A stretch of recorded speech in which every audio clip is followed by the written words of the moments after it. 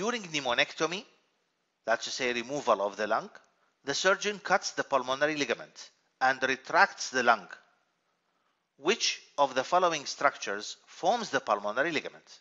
The pulmonary ligament, by definition, it is a double fold of mediastinal parietal pleura that hangs below the root of the lung. This is the root of the lung, and we can see that at the root of the lung there is a bronchus here. By the way, this is the left lung.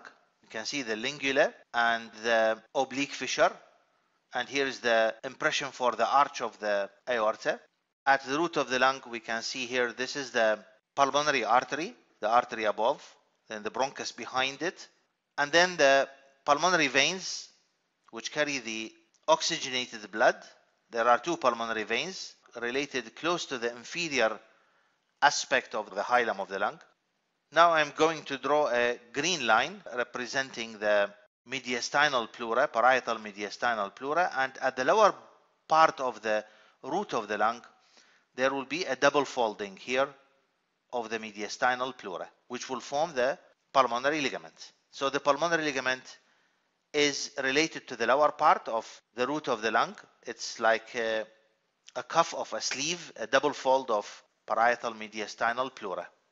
The function of the pulmonary ligament in this case is that it will provide a dead space for the root of the lung to descend during deep inspiration, and at the same time it provides a dead space for the pulmonary veins, which are located close to it, to distend during periods of increased blood flow.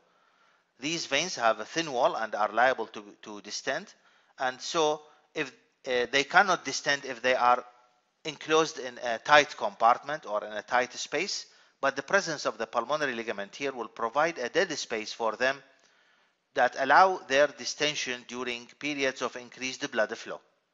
That's why the pulmonary ligament is so closely related to the pulmonary veins, but not to the pulmonary artery or to the bronchus.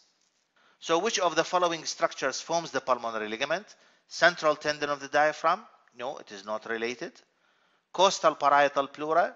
No, the costal parietal pleura are related to the ribs. It is the mediastinal parietal pleura that forms the pulmonary ligament. So mediastinal parietal pleura is the correct answer. Endothoracic fascia is located outside the pleura, and the pulmonary ligament is a ligament or a double fold of pleura actually, and not of the endothoracic fascia.